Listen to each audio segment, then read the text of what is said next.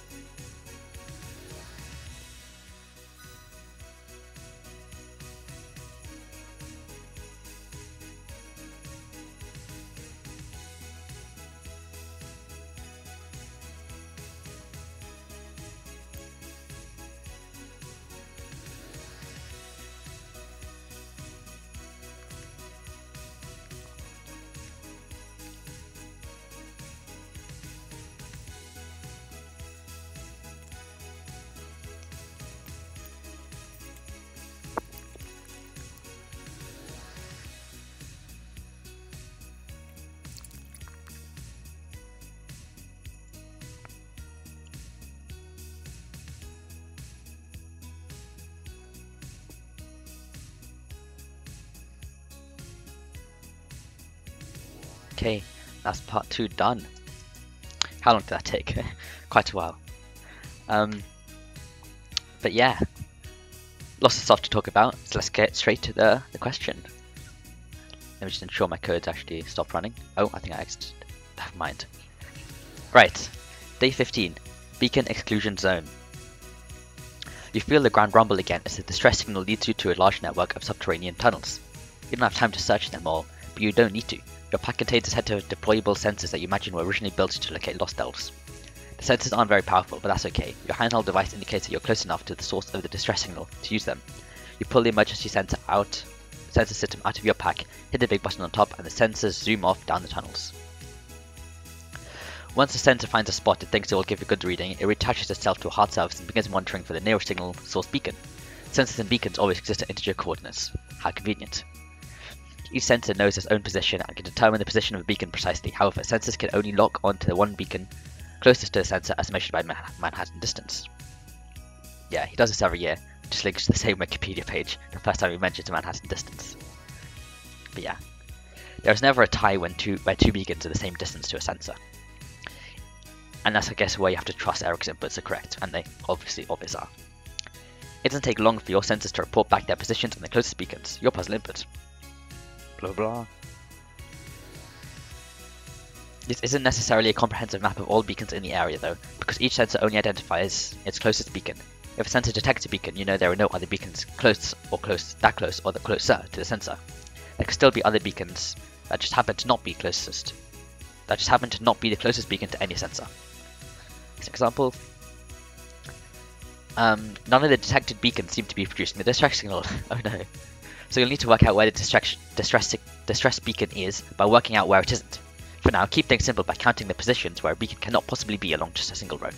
So suppose you have an arrangement of beacons and sensors like in the example above, and just like in the row where y equals 10, you'd like to count the number of positions the beacon cannot possibly exist. Blah blah blah. Consult the report from the sensors you just deployed. In the row where y equals, what is that, 2 million? How many positions cannot contain a beacon? Right, let me just get back into my coding environment, which I exited by accident. Right, so my solution.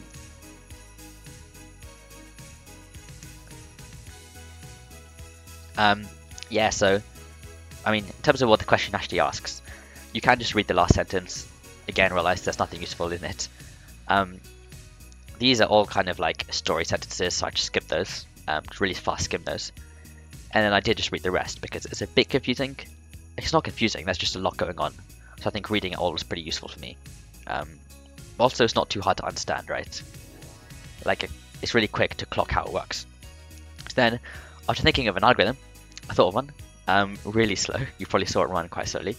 But what it does, it just passes your input, and what it does is it keeps track of two things. So the first dictionary is T, and what is T? T is where every key is the sensor's coordinate and every value is its closest beacon coordinate, and Y is every sensor's coordinate and the key is the value of the key, which is every sensor coordinate. So the value is now going to be the Manhattan distance of the closest beacon. Right, so essentially, for every sensor, T contains the closest beacon's coordinates, and for every sensor, Y contains the Manhattan distance of the closest beacon. And that's what like all of this part does. And then what I want to do is just to try and optimize my program. I'm going to find the minimum and maximum x coordinates in the entire thing. I ended up being completely wrong about how I should do that. So you can kind of ignore these two, I guess. Right, this is just to help with using the example input. So this is where the code happens. What I'm saying is for every x coordinate, essentially, between the minimum coordinate times 10 or the maximum coordinate times 10. So essentially, for every x coordinate along this massive plane, because obviously we're at a set y position, we're at a set y equals 2 million, and so we're kind of checking an infinite x coordinate value. Obviously you can't check infinite values, so I just set them to massive boundaries. I've set them to the minimum x value of any given beacon multiplied by 10, so it can be really far out the other way, and same for the maximum. So essentially I'm just creating my own massive window of X coordinates to check. And then what I do is I go through every beacon, sorry, every sensor. I'm then checking if my current position, which is going to be X is equal to I from this statement, and Y is going to be 2 million, so just G. I'm checking, what this line checks is it checks, is my current coordinate within the maximum Manhattan distance of every sensor? And if I'm saying, yes, my current coordinate is within the Manhattan distance, then therefore I cannot have a beacon there. And so what I do is I then add this coordinate to V, and V is just going to be a set for all the invalid coordinates. So every coordinate that cannot house a beacon. But the thing is, some coordinates, like for example, if you look at this input, it says count how many coordinates or positions on Y equals 10 cannot house a beacon. But you see there's already a beacon there, right? That's what this list line in my code does. It checks, oh, if there's already a beacon there, then don't add it. Because if there's already a beacon there, then it is a valid position to put a beacon. And therefore I'm not going to add that to my list of invalid beacon positions. So that's kind of my idea. Really slow and inefficient, but I think I read that pretty fast. And I mean, it worked. So yeah, let's just see how long that actually took to run. Oops, not pi3. Yeah, I mean, that's just my min-max X coordinates. Yeah, it's taking a fair while to run, probably like 5 to 10 seconds. Yeah, so okay, I won't keep this going, it's probably going to bore you to death. So let's just move on to part 2. Your handheld device indicates that the distress signal is coming from a beacon nearby. The distress beacon is not detected by any sensor, but the distress beacon must have X and Y coordinates each no lower than 0 and no larger than 400,000? No, that's 4 million. To isolate the distress beacon signal, you need to determine its tuning frequency, which can be found by multiplying its X coordinate by 4 million and then adding its Y coordinates. Example, blah blah blah blah. Find the only possible position for the distress beacon. What is this tuning frequency? Again, like, this is a pretty short question, so I just read the entire thing. And it's also, again, really easy to understand. But the issue with that is the question itself is really tough. Like, the idea behind it, like the theory, is quite tough. So as easy as the question is to understand, it was still a pretty tough question. So let's just look at my solution. I mean, you probably saw me, I had like my Surface Pro here, the modern version of pen and paper. Yeah, I just trying to do some math, taking down some notes, figuring out what would work. I mean, coordinate compression sprung to mind. I remember this from, what was the beacon one? Is it linked up here? No, I think it was like day 19 last year. Day 19 had a similar idea with beacons and coordinates and coordinate compression. That's why I like coordinate compression. I'm not going to go over exactly what coordinate compression is, but essentially the idea is, instead of keeping track of every single value, so if you had like X values 100 to 1000, and that was a single line, instead of keeping track of those 900 X values, you just keep track of the minimum and the maximum. Because the minimum is 100, the maximum is 1000. So now your array of coordinates is just 2, as opposed to like 900, because you're only keeping track of the boundaries, the minimum and the maximum, and not everything in between. That's effectively what coordinate compression does in practice. Not exactly what it is, go Google if you're interested. But yeah, this code's all the same. This code's largely the same. Yeah, so now what I'm doing is I read this a while ago because this question took me too long, so I need to remember.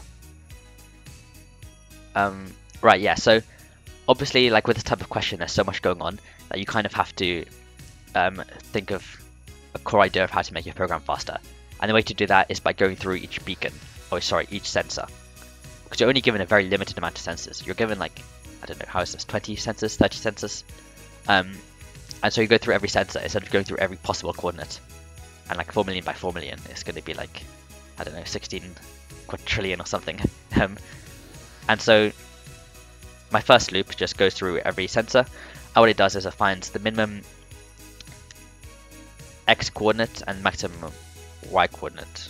So the minimum X and Y and the maximum X and Y. So essentially, if you look at your diagram, for something like this, if my code was going through this sensor in the for loop, it would find this position, this position, this position, and this position.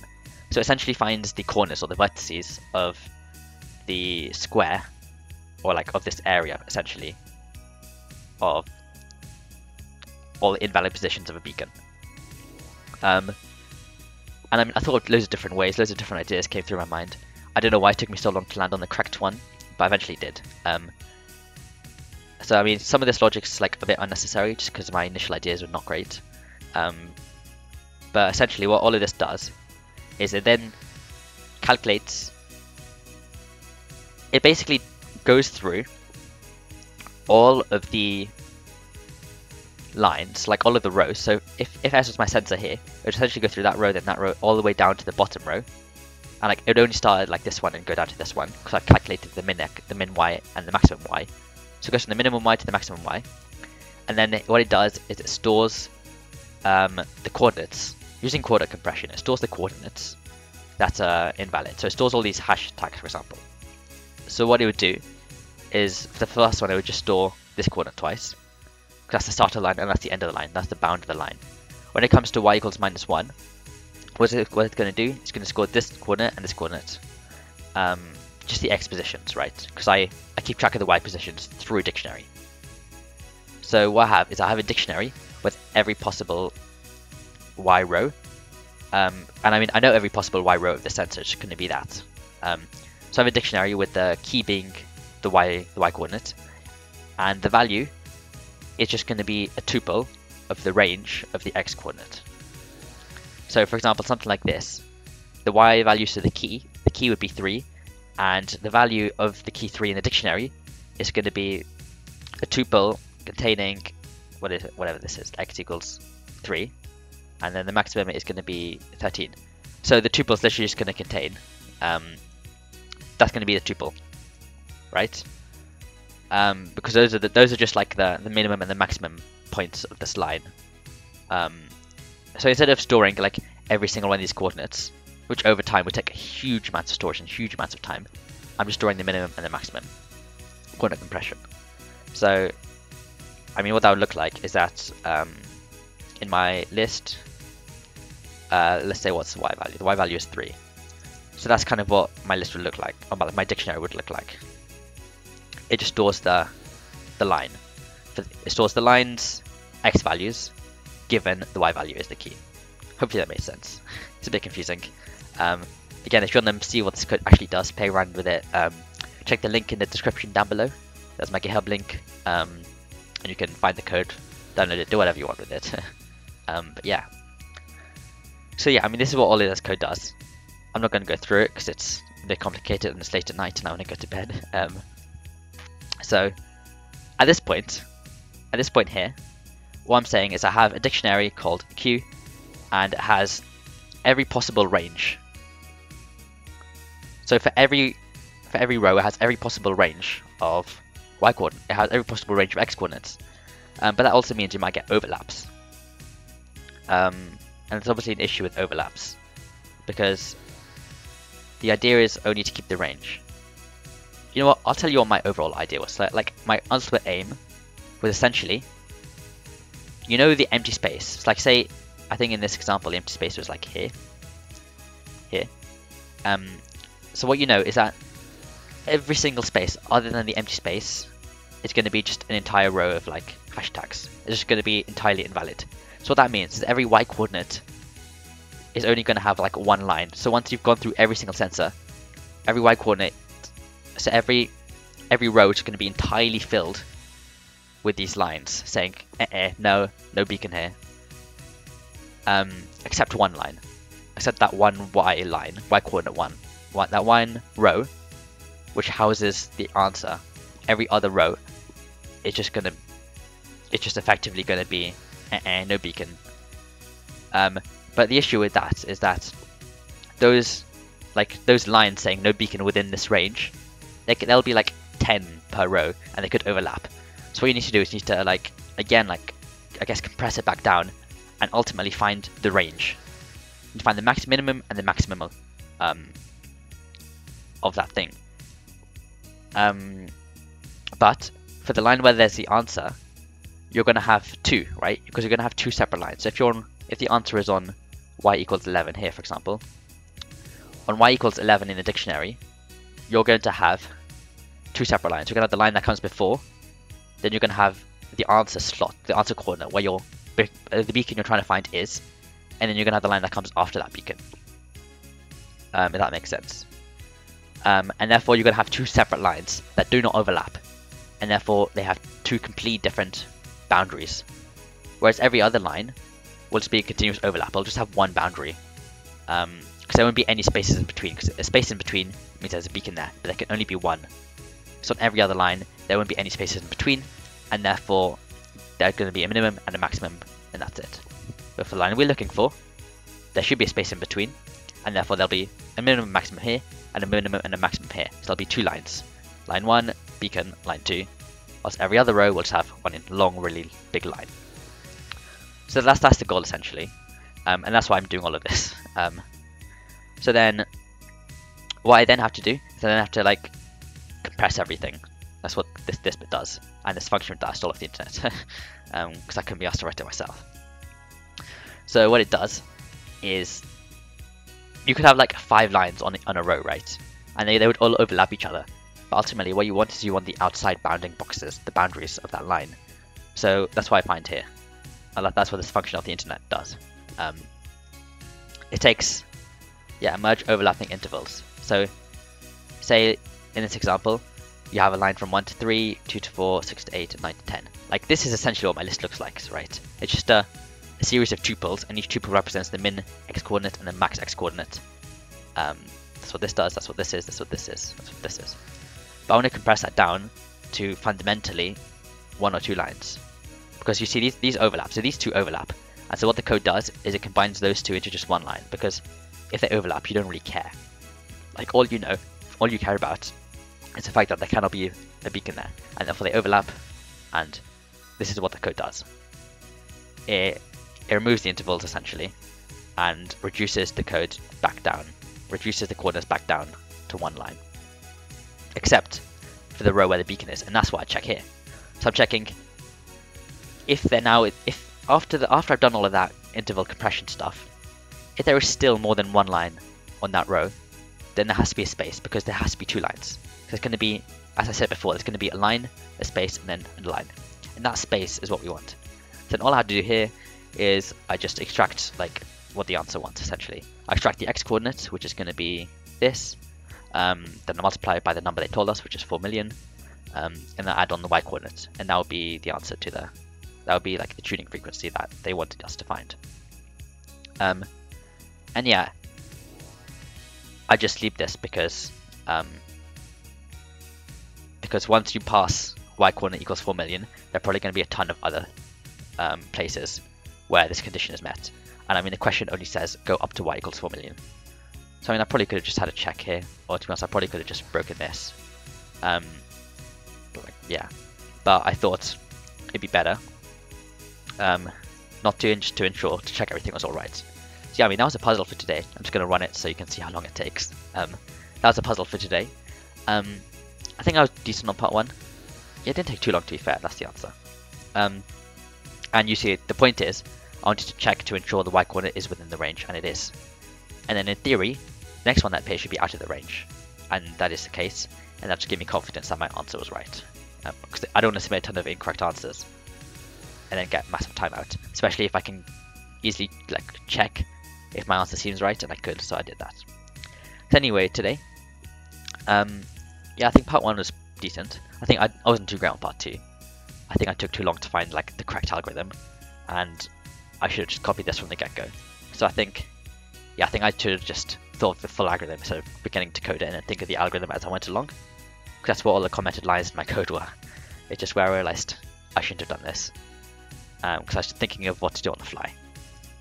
So I think that's what I needed to do. Probably saw a couple of breaks because I went to get some food. And yeah, you probably saw me keep checking the video recording to see how long it's taking. It took like an hour for both parts.